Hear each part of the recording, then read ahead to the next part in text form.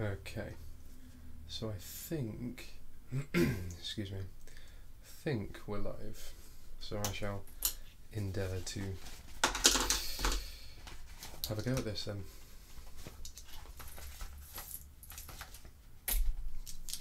So this is still very much a test of whether I can in fact live stream efficiently or not. So if you are watching, I apologise if this seems a little bit,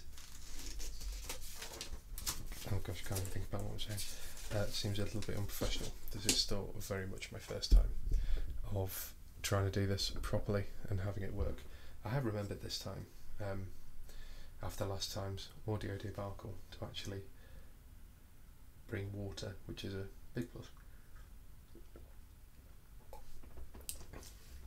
Forgive me if you hear like grunting and drinking sounds. I assure you there's not some kind of wildly beastie here, it's just little old me. So, okay, there seems to be, there we go. So today's task really is to attempt to plan, write and do a terrible phrase, basically to attempt to create an entire story in my writing style really. So I'm going to open this up out to the whole world and take you through the process from start to finish.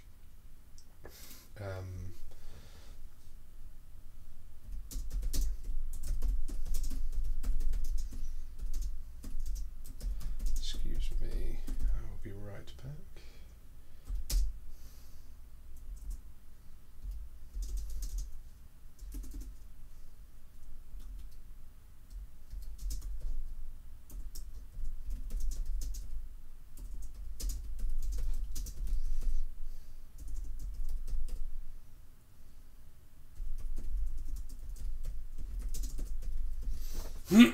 So, I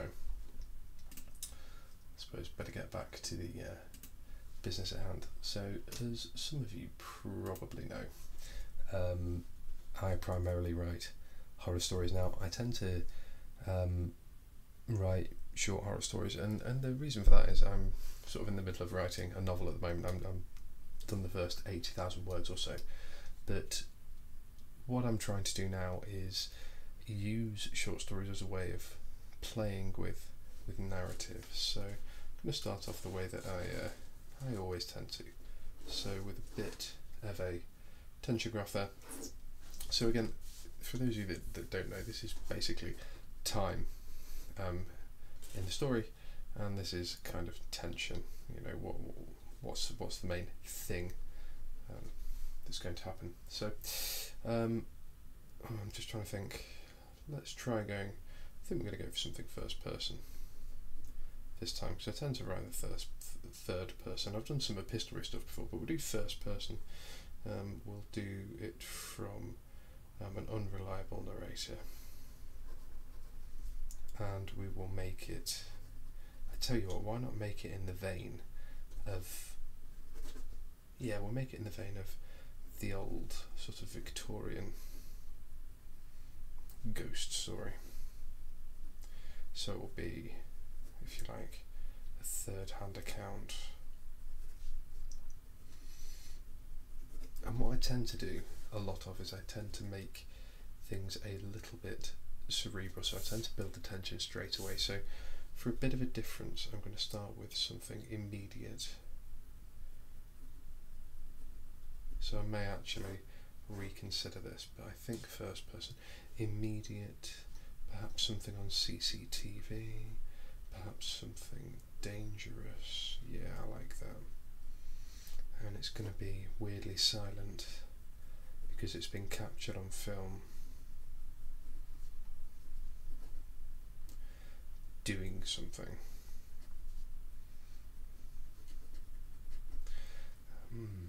Okay, so we're going to sort of see the monster straight away. So that's going to be critical. So in terms of our monster, I want it to seem outlandish. I want it to seem dangerous.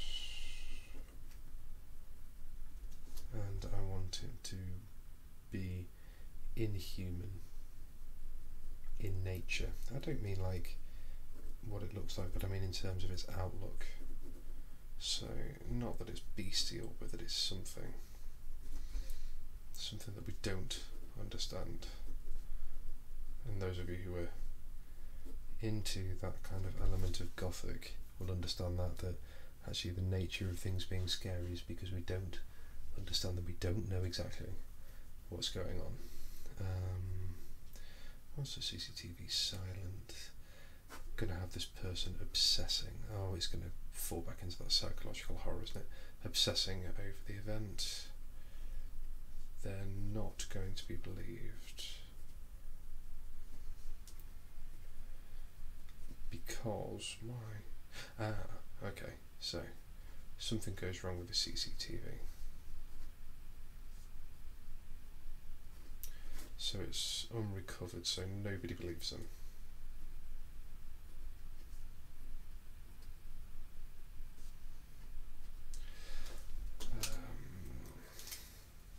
So what's going to be crucial? So we're going to have the monster, we're going to have the person that's viewed it, police, don't know, somebody in authority. Anyway, pen's running out. And we can also have someone who, do we need more than 3? Can we have a relative that's worrying? Yeah, let's have that. Over obsession. Now, I suppose we could set this. We're going to set this.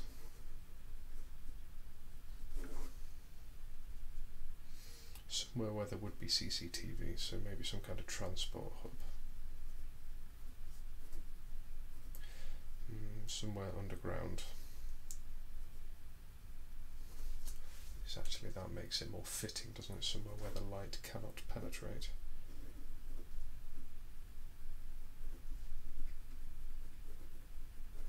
Okay. Now then, some keywords that I want, because I want this to be quite visceral. So I want the word gobbet. I want something to do with ichor, something internal, organic, and wet. So if I've got that as my main plan, this thing, so we're going to have that immediate blood and gore. We're going to have the unbelievable. Tell you what, the problem is when you buy a pack of pens all at once, they all run out at the same bloody time. Right. So much for forward planning there, Magpie.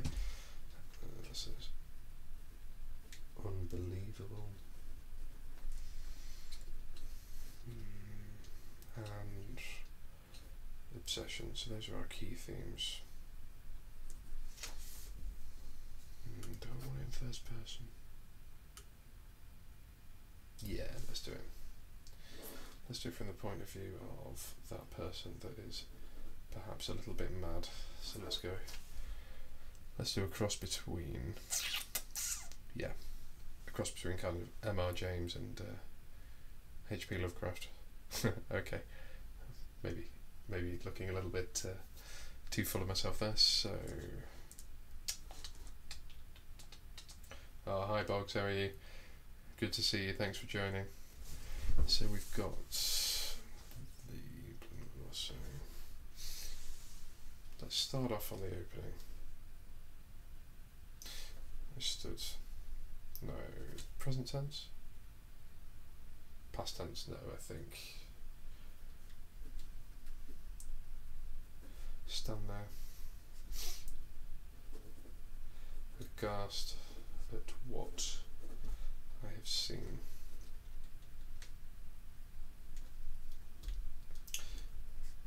In silent grey, black. I can imagine the red.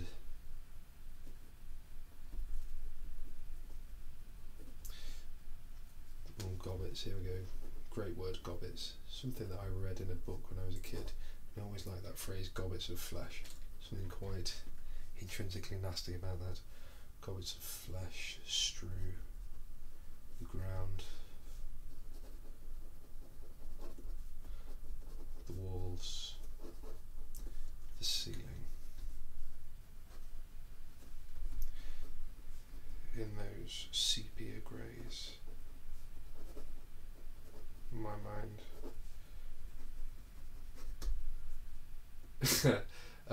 No, did I say Tolkien? No, I think. Oh gosh, who did I say? M.R. James. No, I think Tolkien's probably a bit too much for me, to be honest. Sepia greys, my mind. Can see and hear. Red.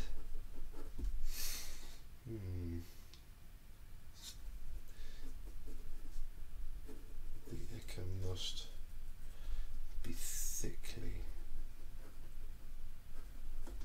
and organically moving the webs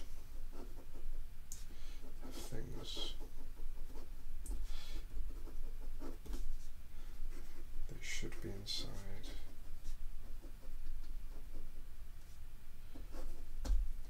Are not.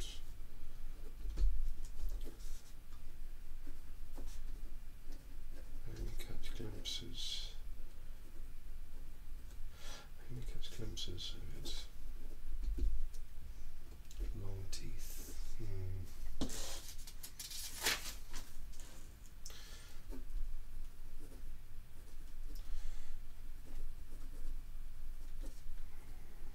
Getting darker and darker.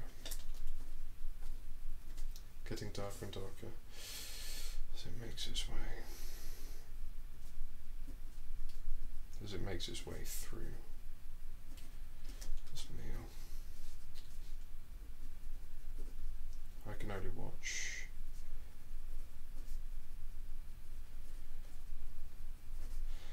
stomach churning.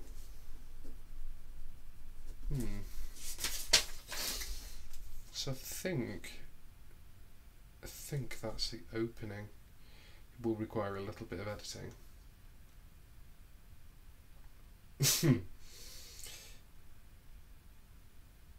Well, I have to agree with you there, Boggs. I'm exactly the same. I have to force myself into writing, so I tend to find that if I plan and set myself tasks, this is why I'm kind of cheating a little bit today and trying to get it all done within like an hour's time frame. But we'll have to see. I find if I don't sit down and do it, it never gets done, and I keep putting it off. So I thought I'd try something today, see if it does help. It seems to be working to an extent. You have to excuse my terrible left-handed boy's handwriting. It is dreadful. So right, I need to do something more with that description. I need to talk about. I need to bring something in movement-wise. I need to talk about smell, or the perception of it. I think I probably do. I need to focus on this bloody monster, right? What am I imagining? Something that is capable of ripping something apart. A person. Mouth getting darker. I know what. Distended belly. Distended belly. Widened mouth. 5 pages description. Oh gosh, I don't think anybody's ready for that yet. Maybe if I do a bestiary of all the little nasties that I create in my mind, we can work on doing like a non-fiction version. You know, like an accompanying guide, something like that. Have I got anything on the shelf? I don't think I do here. Well, you know what I mean anyway. Widen the mouth. Long nails. I'm either going to go like completely furry or bald. I'm not sure yet. I don't know what's creepier, like a pale wasted thing in the distance or something that's beastly and matted and covered in things that should remain inside a person. I don't know. I'm not. You see, this is why this is why I'm trying to write this, because I'm not very good at writing specifically with monsters. It's more like illusions, and I'm trying to do like a very vivid description here, which is quite alien to me.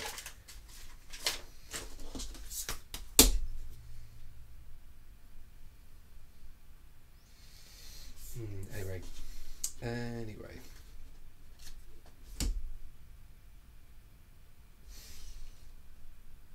So, what's our time frame going to be? When's all this going to happen?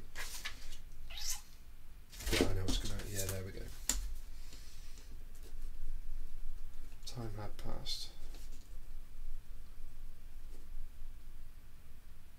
Yeah, I'm totally with you there. Absolutely. I mean, when I flick through any pages of mine, I sort of go, oh crap, was that all started from one idea, and then I find I'm writing a totally different story. But hey ho, it is one of those things. Time had passed. I knew, because... Oh, this is a bit grim, but I'll do it anyway. I'd pissed myself. And the initial heat had been comforting. Oh god, is this sounding a bit too much like bloody fan fiction and erotic porn now? Heat had been comforting. Oh dear, I made myself feel a bit sick. Comforting. But now was cold and lifeless. Like the screen I'd been watching.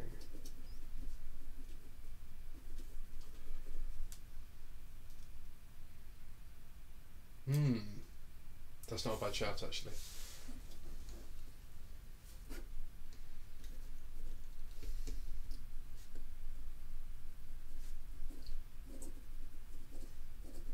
Like the screen I'd been watching. Dead and cold. And without the warmth of joy.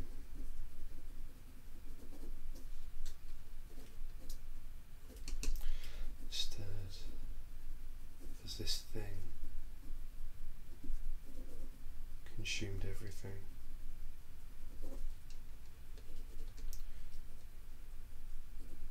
Down to the marrow. The quick of the nails. Does anybody know what the quick of nails is? I know it's a phrase, but I still don't know what the quick is like. If you bite your nails down to the quick. The quick of nail beds, hair, everything. Ooh, that's why this is going to be. That's why this is horrible, because it takes everything. Nothing remained.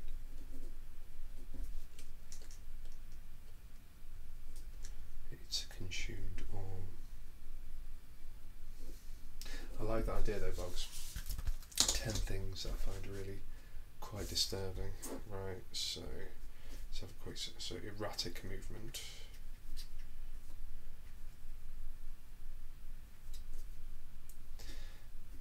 Rippling under the skin. Oh, I don't know what it is, something about that.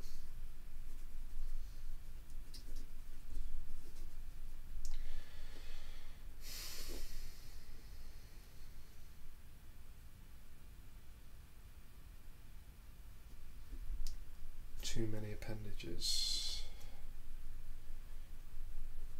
Because I like the idea of lots of little things that sort of add up to something horrible. Oh, thank you for that. The white semicircular part just prior to actual skin is equipped. Well, you see, you learn something new every day. Thank you very much. Because I genuinely had no idea. And it's one of those things I always forget to Google.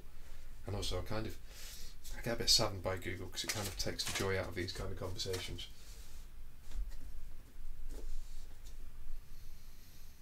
Oh, he's not going to have any toes. I don't know why, that really freaks me out. Maybe that says more about me than the monster. Just bladed kind of ends.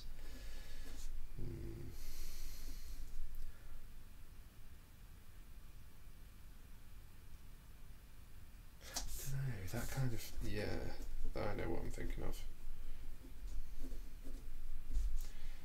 Like a tongue. Yeah, I know what I mean. There's that kind of invertebrate. I'll tell you what, Bugs. If you can, I'll see if I can find the video for you at some point. But there's a really weird little like wormy thing that gags out this awful tongue. That's kind of like tree branches at the inside of lungs. Pretty grim. Time pass. So we've got that around it all.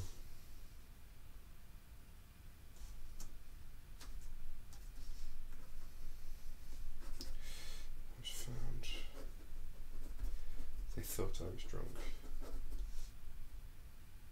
You see, yeah, that's what I was thinking about, but I was thinking about having like just sort of a smooth, rounded, almost blade of a foot at the end.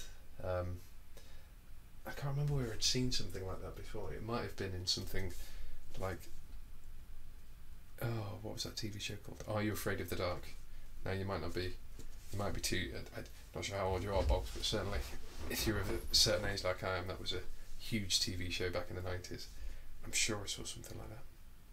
Or maybe it was Roald Dahl's The Witches, I can't remember which, but it really freaked me out. I thought I was drunk. For good reason. Soiled and babbling.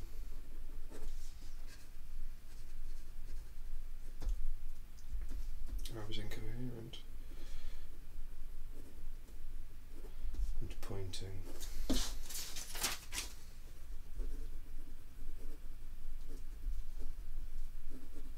Ooh. What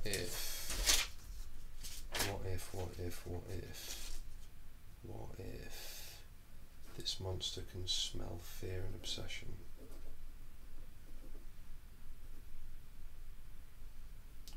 Almost like that's how it knows.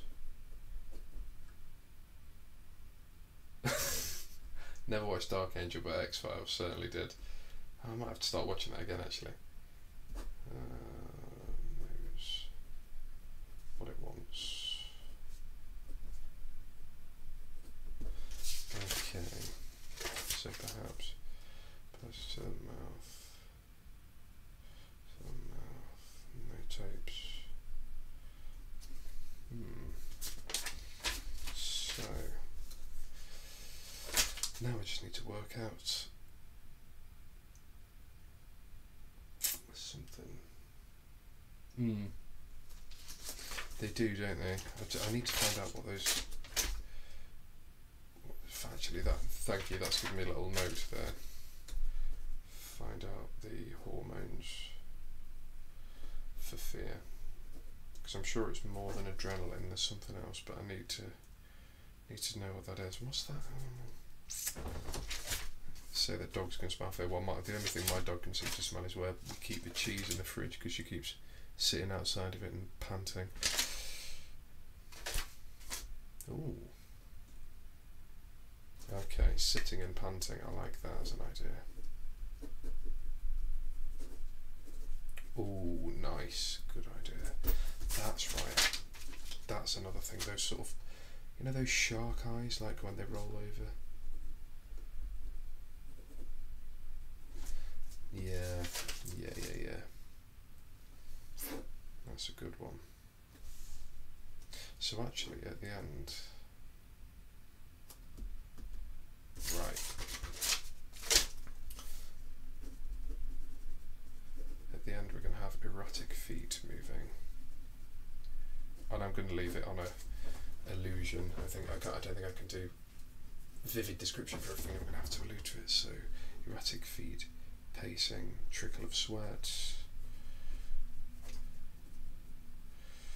Something like that. It's a bit twee, but I'm going to use it, I think. Trickle of sweat and one last gasp of breath.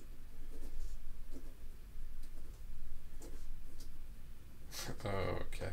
So it's going to be while they're on some kind of phone call, and the person can hear the sounds of feeding, cracking, and I've got to find another verb for sucking, because again it sounds dangerously like I'm a script writer on a well-known site that ends in hub. Tarsier. I'm not familiar with that. In fact, I am going to Google what a tarsier is now.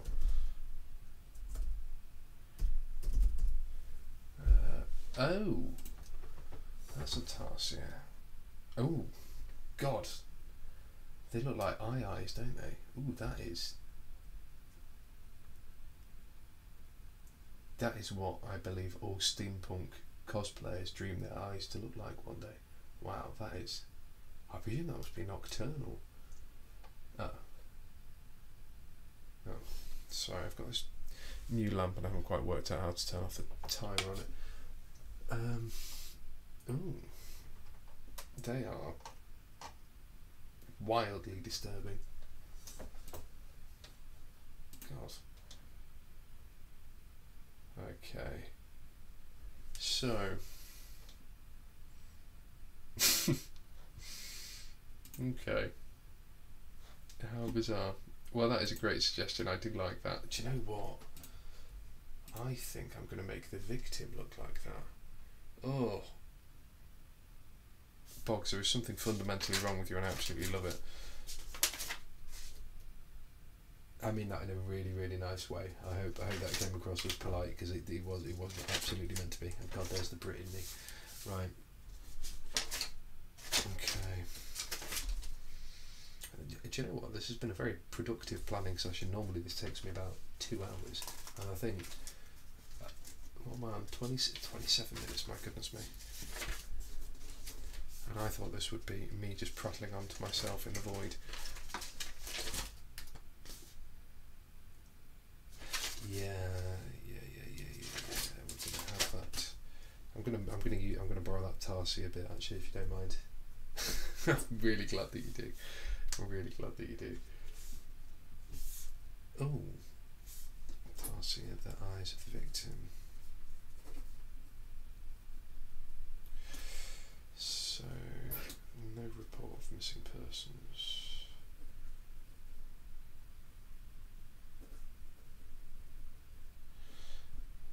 Disappear. So, are we going to have the finish being some kind of headline?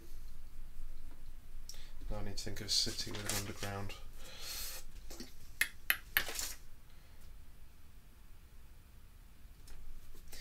Where am I going to make it? Let's do Hungary. Hungary's got a really old underground. Budapest, maybe? Yeah, let's do that. Somewhere a bit different. A bit twee having it in, always set in London or New York. Yeah, let's do Budapest. Yeah, we'll do that. Find a headline.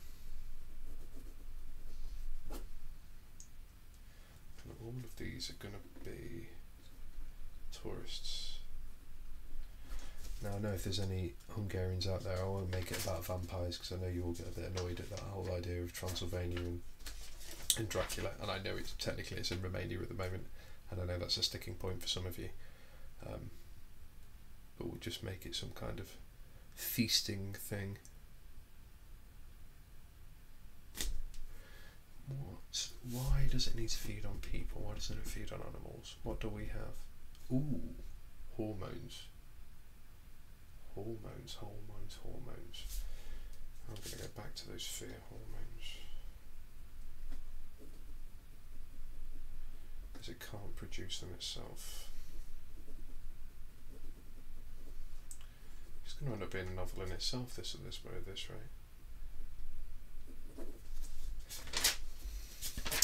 Do you know what I've done? I've made a critical mistake, haven't I? I've got to do my slightly OCD thing of numbering the pages. 50, 51, 52, 53, 54, 55. I didn't know that they were prehensile, but I knew they were like blue or black. Yeah, I think so. I think just playing around with that, because mind you, there's no real original stories anymore, are there? Right, let's see how this sounds. Excuse me while I take a swig. Here's looking at you guys.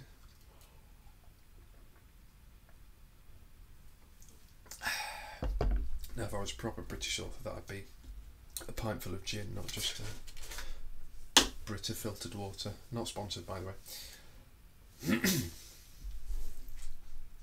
Right, let's see if these first couple of sentences make sense. I stand there, aghast at what I've seen. In silent grey and black, I can imagine the red. Gobbets of flesh strew the ground, the walls, the ceiling. In the sepia greys, I can see and hear red. Well, that's not too bad. A little bit of work needed, but I think that gets the tone over. So I've got the image. I think I need to play with time a bit there, go backwards and forwards. So talk about what's left, then talk about that, then talk about the pissing of the pants, and then how this thing eats and finishes.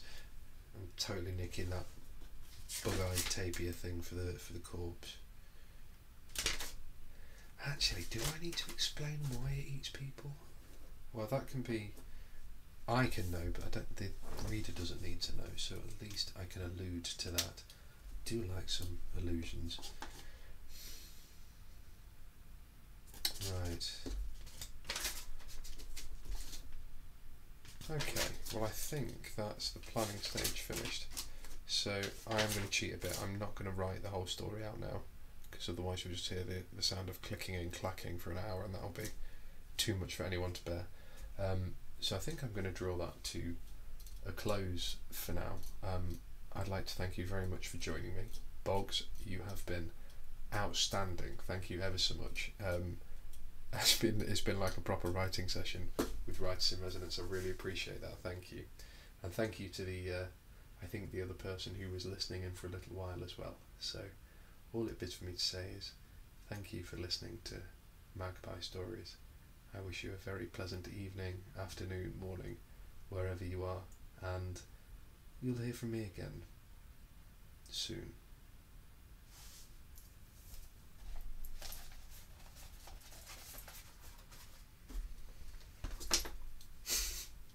Thank you very much. Alright. Good night, everyone.